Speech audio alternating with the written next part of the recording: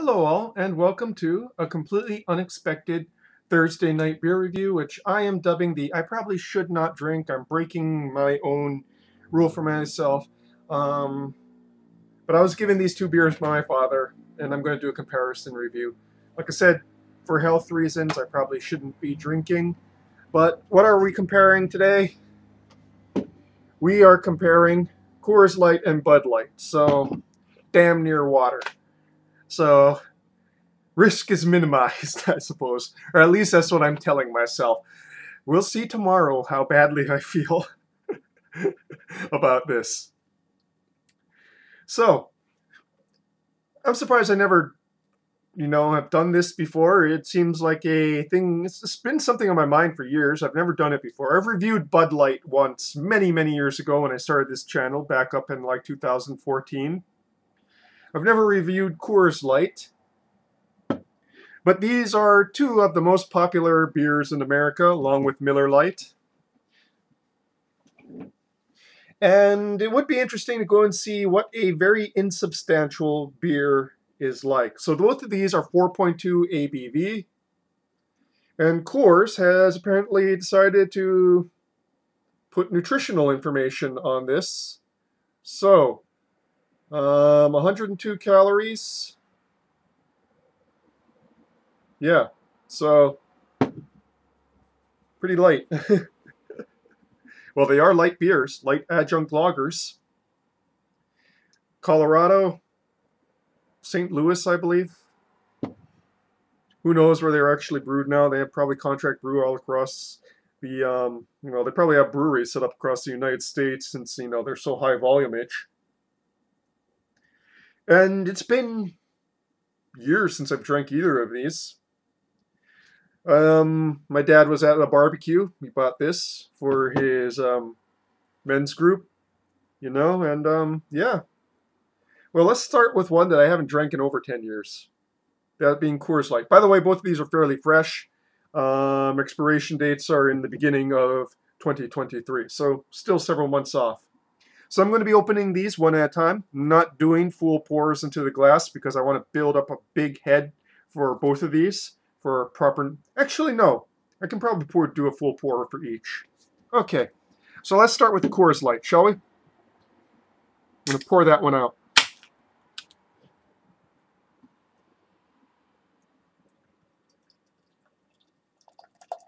I'm going to give it a vigorous pour, because these heads, I know the heads on these don't last long at all.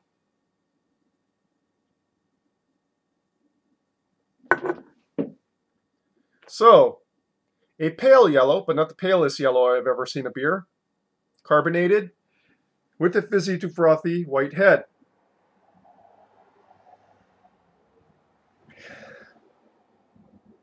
That smells of metallic notes, slightly crackery hops, very faint. Slightly crackery malts, very faint. And grassy hops, also faint. But really kind of dominated by that metallic off note. At least to my nosing. I'm kind of overly sensitive to these kind of flaws in macro lagers that some people call taste notes.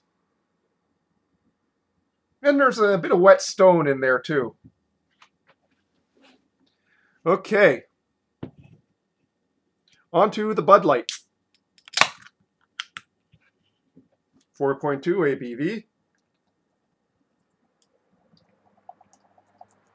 Giving this a fairly vigorous pour here too, but since this is a smaller glass, can't overdo it.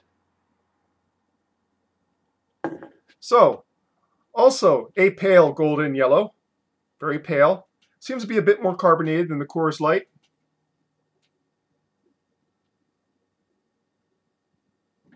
Malts have a sweet kind of corny smell to them, which is odd because I know that they're product line is their adjunct is not corn, no added corn syrup. They use rice as their adjunct.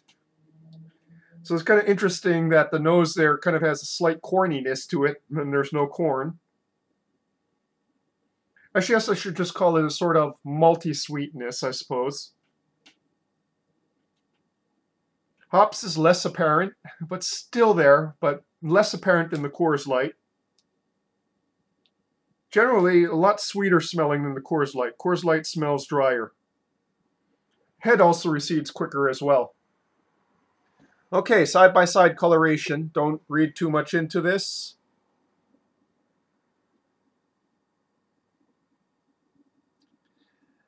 Well, this is a bit of a wider glass. Yet I would say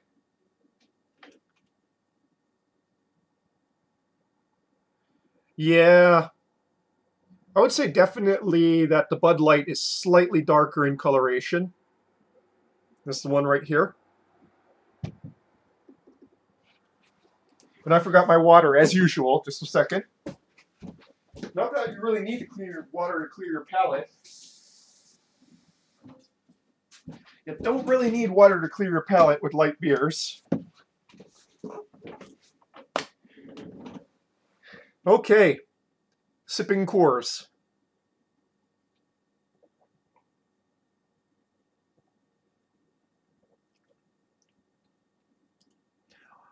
Watery. Very, very watery.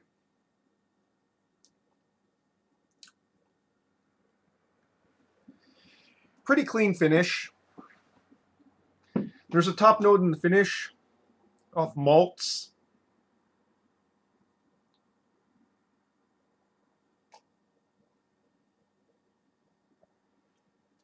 Front, very slight hop bitterness.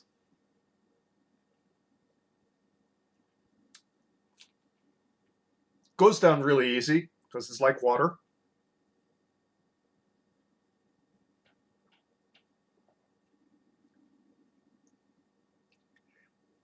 Just slight skunky off note to it,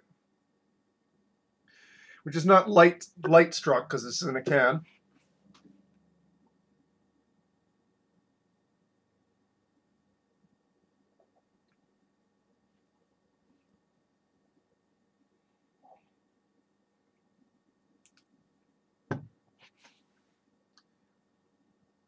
Top note is of that very mild malts and minerality.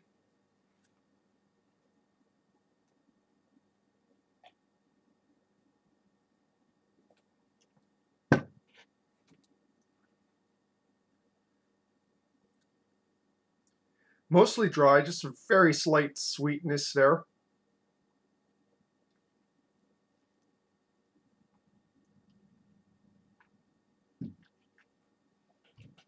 Okay, onto the Bud Light.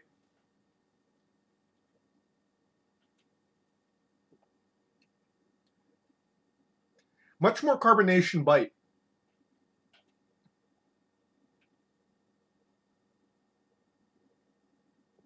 Though that may have more to do with this being a wider glass. It allows the carbonation to escape a little bit more.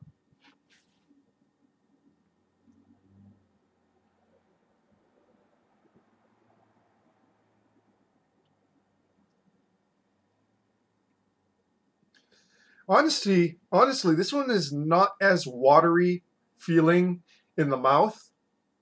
But at the same time, there's less taste, oddly enough.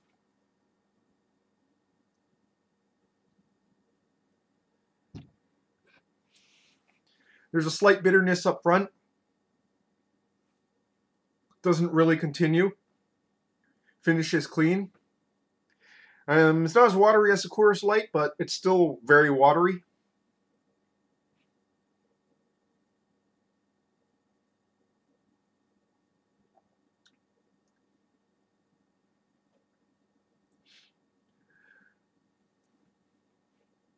Kind of skunky hops in the top note there. Again, very mild, very subtle. None of these taste notes I'm describing are big. They're very noticeable. They're very imperceptible almost.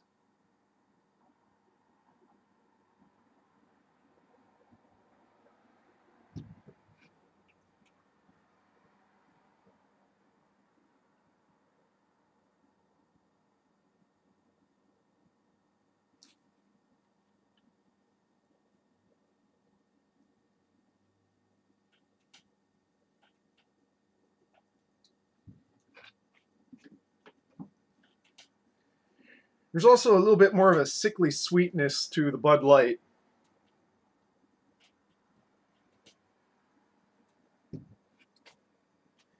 Man, it'd be nice if I could taste any malts in this at all. You know,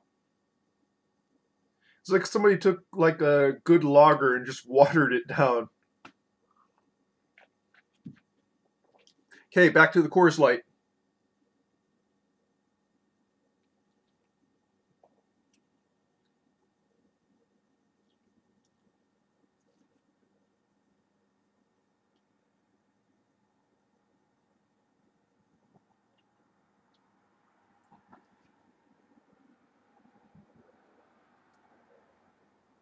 Like I said, much more watery mouthfeel, but oddly enough, there's just a bit more malt and hop flavor here.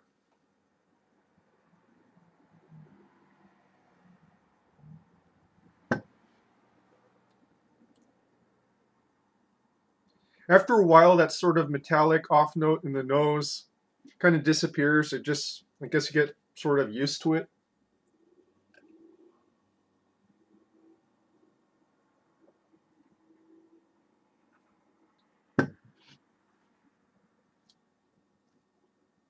You can also see why these things are usually drunk ice cold. Um,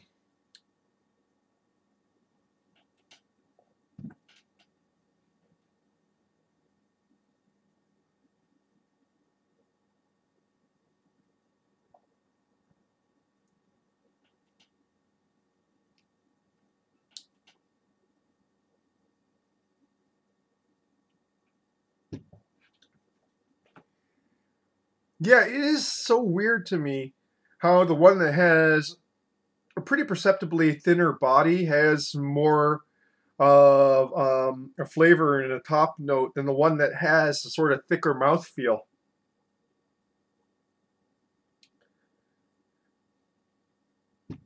Could I do a blind taste on this? I think I need to do this several times, you know? Um, Drink it several more times like this side by side to really, really get, well, it's not muscle memory. Well, the tongue is a muscle, but it's not the muscly part of the tongue that is being used here. But the taste buds, get a taste bud memory and a nose memory for it. But yeah, definitely could.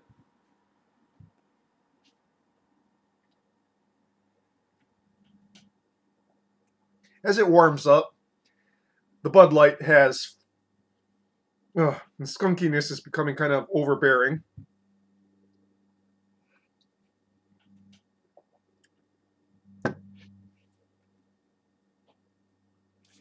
Well, there's not really much skunk here. There is kind of like a slight, very slight fruity off note. It's not really, I wouldn't say fruity. I guess it's another type of skunkiness.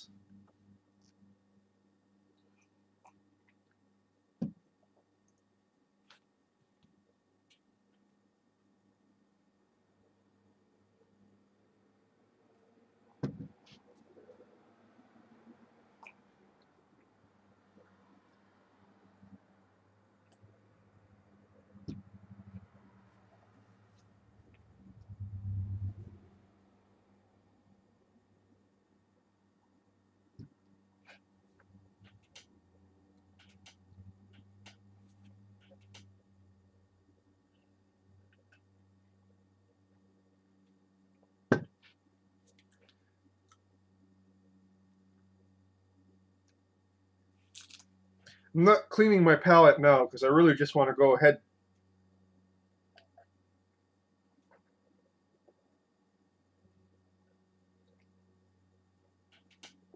Yeah.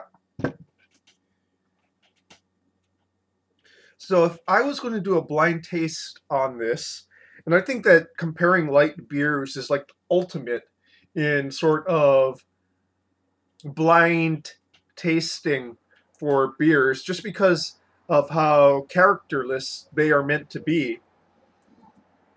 You know, I say that the Coors Light stands out a bit more. The thinness of the body and the minerality would be the points I would be looking for. You know, I think the coloration just from ambient light wouldn't be able to really have me determine it, nor would the carbonation. And the nose is really so brief on these because the head is so short that you really would have to go and do this pour test a few times to really suss it out. So kind of just relying on the taste right now of the palate and the top note. I would have to go and say, yeah, I would definitely be looking for that thinness and minerality in the Coors Light.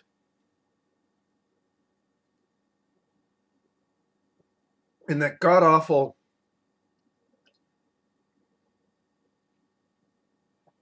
I don't know, there's just like an off skunky note to the Bud Light in the top note there. It says not strong, but is kind of lacking in the Coors Light. Coors Light has its flaws, but it's not slapping me upside the face with it.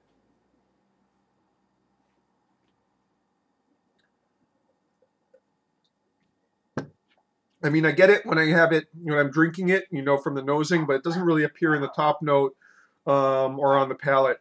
Whereas this one,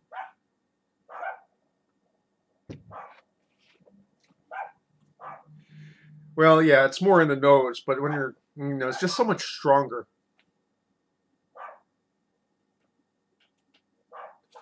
I'm kind of blasted right through this because, you know, it's sort of, it's not a very substantial beer. Neither of these are, but you can kind of tell. The Bud Light here held its head much better than the Coors Light. Again, don't read too much into it because of the difference in glasses.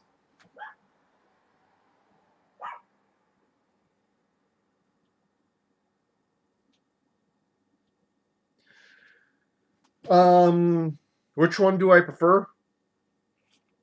Coors Light. I wouldn't seek it out, though.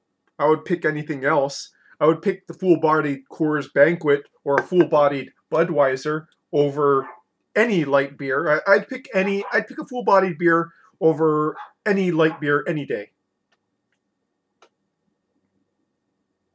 That said, if you put these two beers in front of me, I would go for the Coors Light. Yeah, dogs. They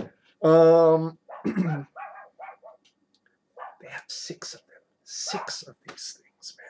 6 of them.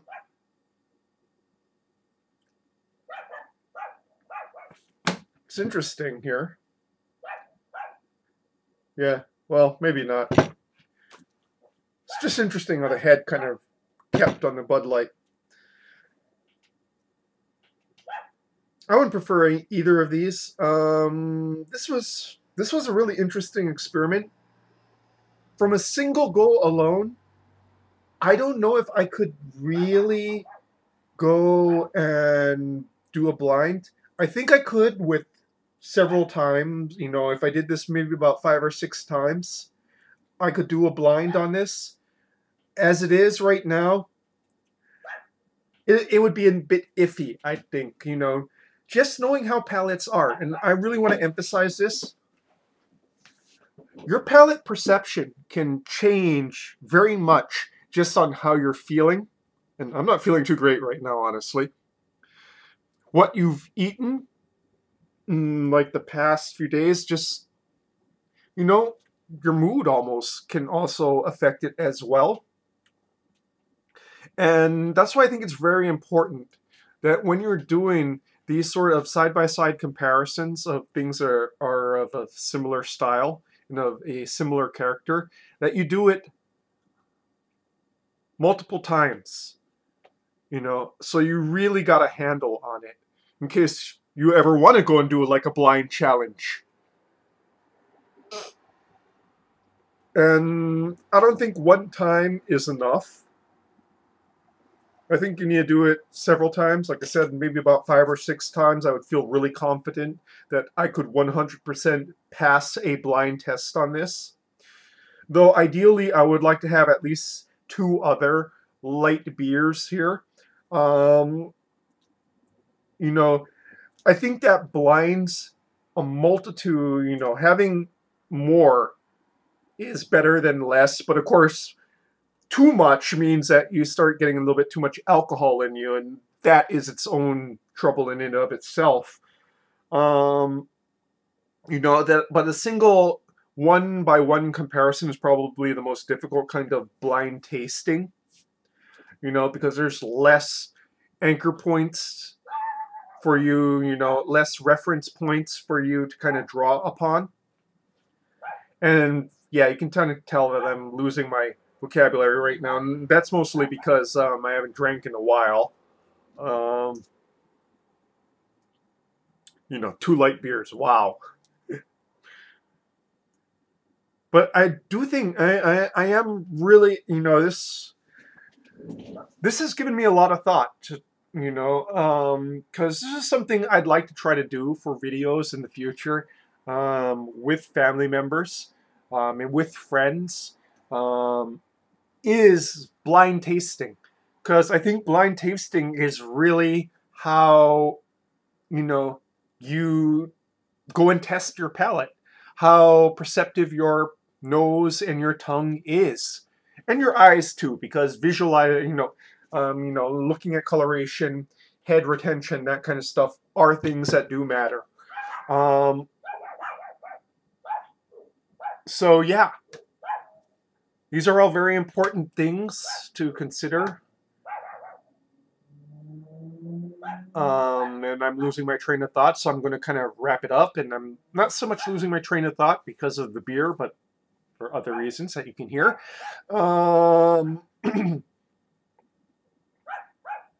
So yeah, I'd like to go and continue this in the future. It might be a while just due to the various reasons I've mentioned in previous videos. I'd like to go and do a book review in the future. I'd like either not my most recent review, but like the next few reviews, I'd like to go and include like a book review, because other than there's 4 things in my life that I absolutely adore, that kind of define me, and that is drinking alcohol, smoking pipe tobacco, reading books, and cultivating chickens. And sadly, one of those is out of my life right now, and unfortunately, it is the one that is the most emotionally satisfying for me, which is raising chickens. So yeah, I'd just like to include books on my channel, and this has been like the longest video I've ever done because I'm just kind of rambling now. But this has really sparked me for some reason. And yeah, it reminds me of something that I want to do when I even started the channel. It was to go and do blind reviews, which is very difficult to do when you live by yourself. But this style comparison here of 2 very similar beers is something that sparked it in me. And I guess I need to wrap it up now because I've just been rambling on for almost half an hour. I mean, God knows you guys don't want to see a half-an-hour video. I go and watch like the other beer review channels. They usually do it within 5 to 10 minutes tops. I need to go and start cutting down on my time. But yeah, that was Bud Light and Coors Light, people. Good for comparison, not good for drinking for pleasure. And that is your beer comparison review for this Thursday night. Cheers.